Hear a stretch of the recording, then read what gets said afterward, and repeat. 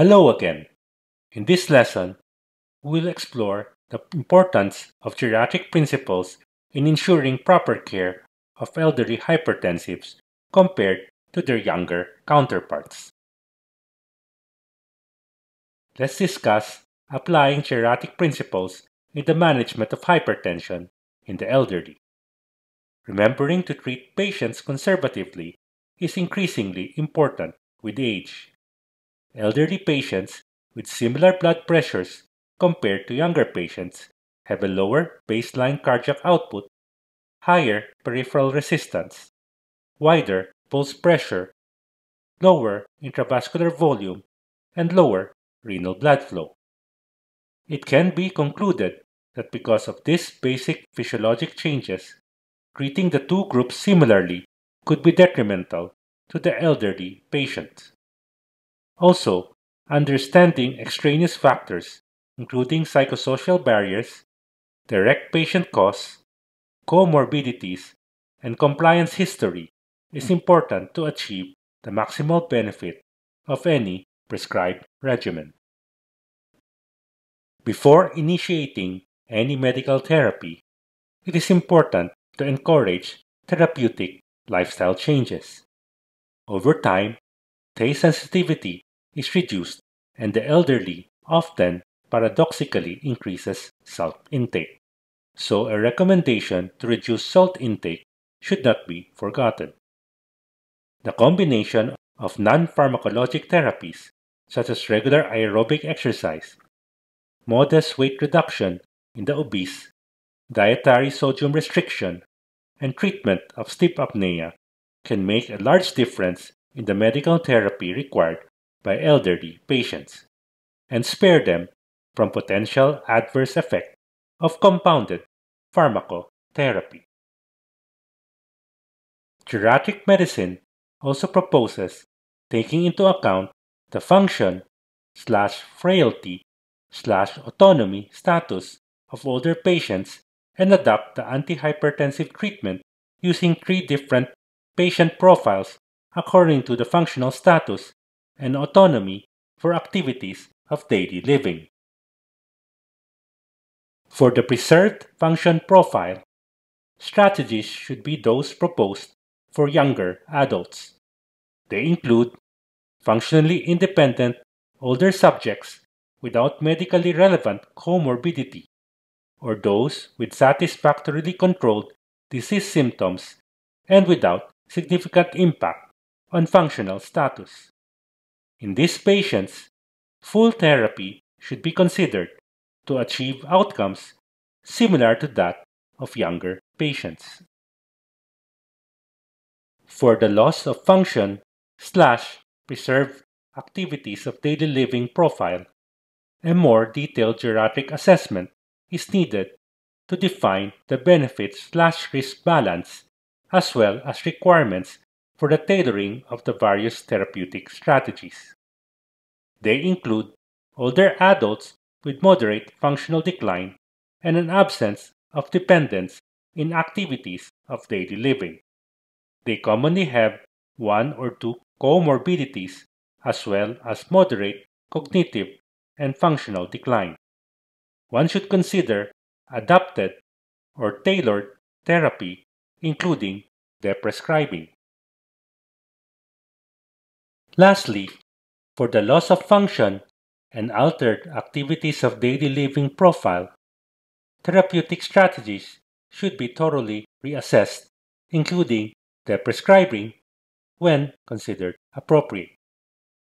They include older adults with at least one of the following: multiple comorbidities, severe dementia, several geriatric syndromes, or dependence in activities of daily living.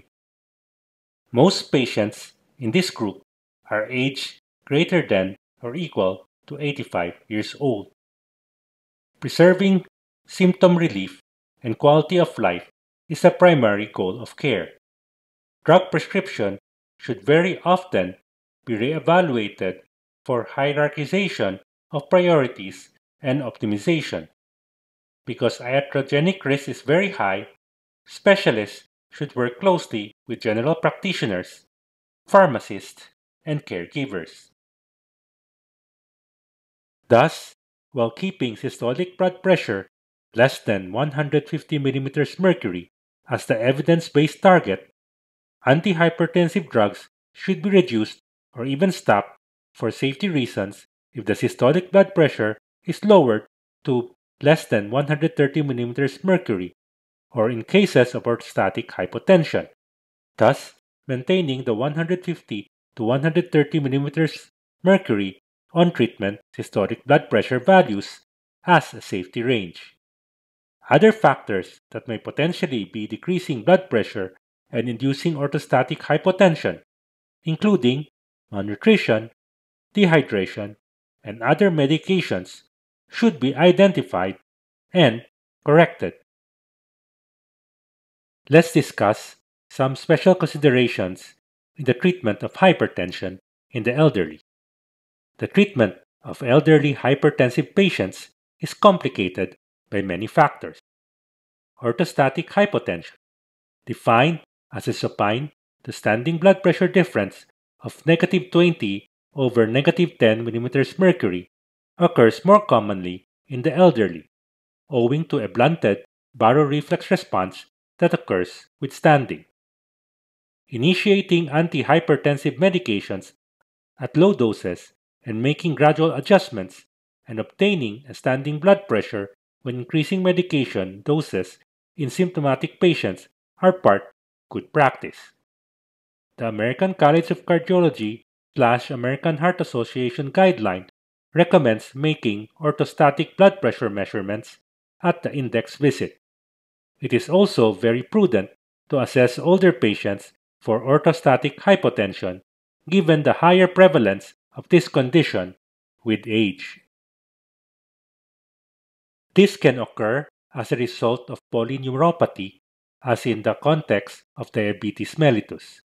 Non-neurogenic orthostatic hypotension is largely attributable to several conditions, often observed in older adults, namely dehydration and polypharmacy, especially in case of vasodilators, diuretics, and psychotropic medications. In addition, the presence of large artery stiffness leads to impaired activation of the baroreflex and inappropriate blood pressure over heart rate response to postural changes.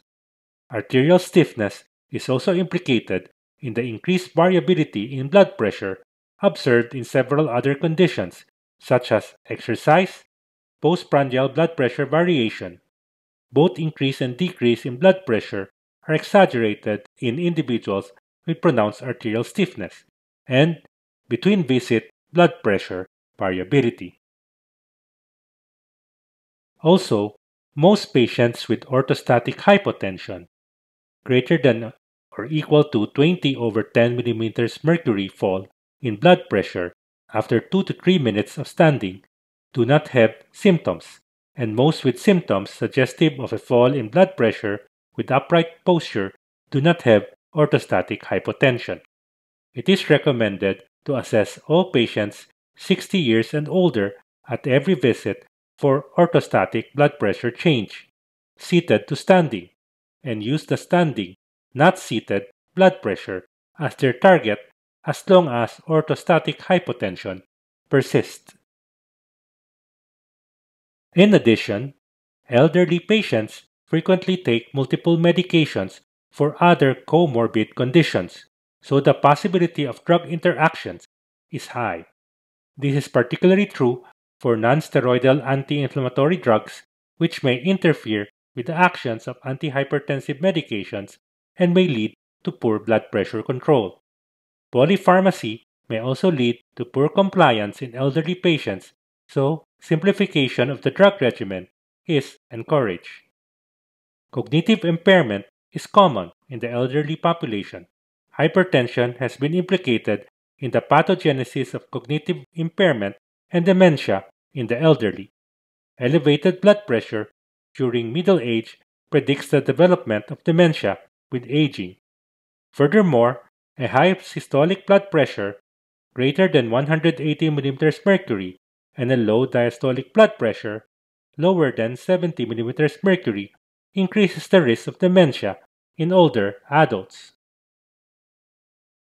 Antihypertensive treatment lowers risk of dementia, as shown in SYST-EUR study, where active treatment is associated with a 65% lower risk of dementia compared to placebo.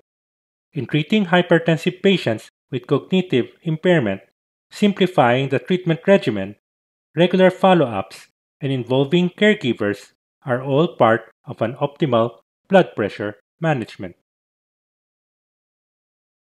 This ends our discussion on applying geriatric principles in hypertension management of the elderly.